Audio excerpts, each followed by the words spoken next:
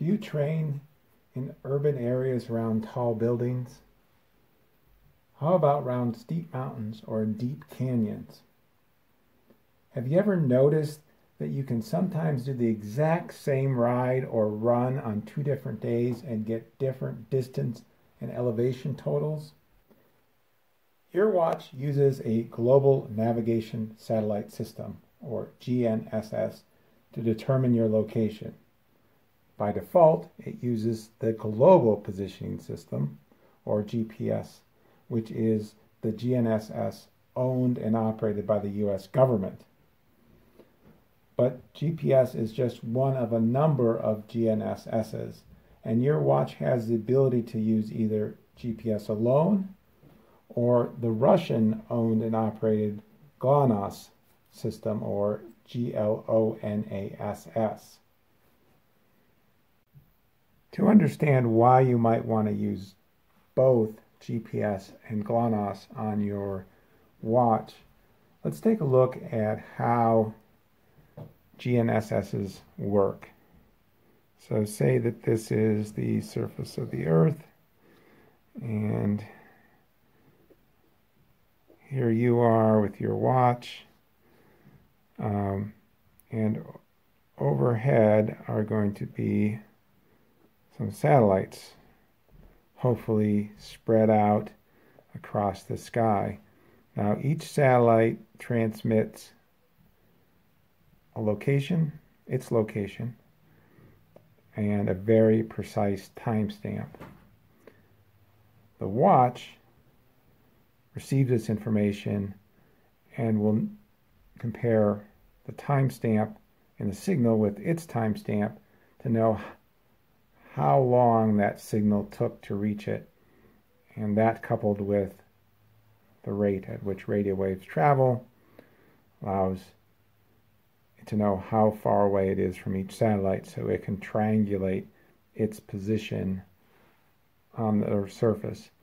Generally, you need at least 2 satellites to get a horizontal position, and then a third to get a vertical. And the more satellites you have, the more accurate your horizontal and vertical position will be, because the watch will just simply average all of the computed locations for higher accuracy.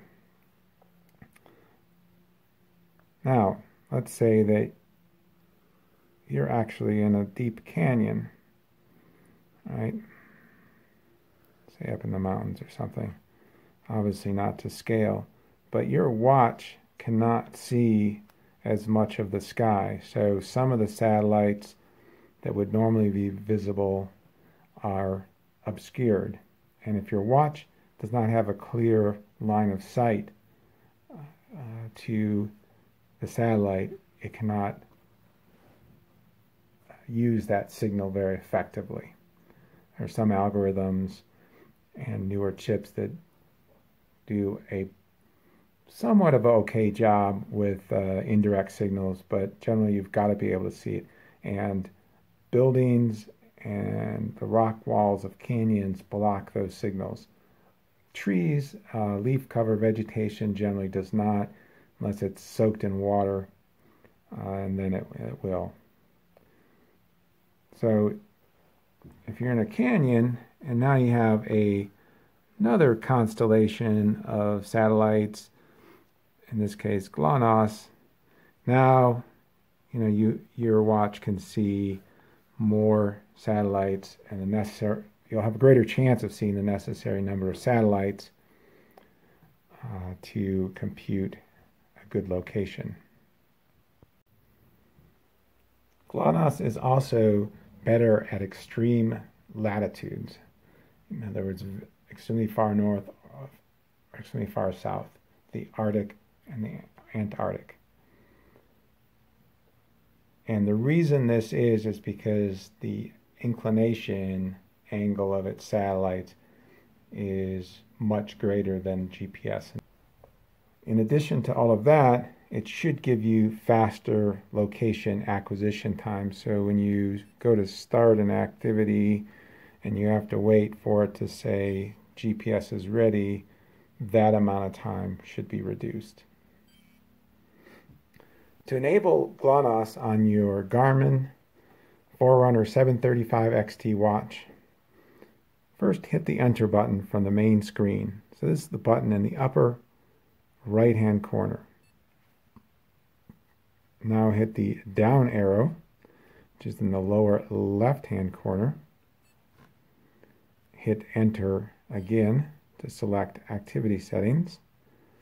And hit the down arrow until you get to GPS. Hit Enter to select GPS.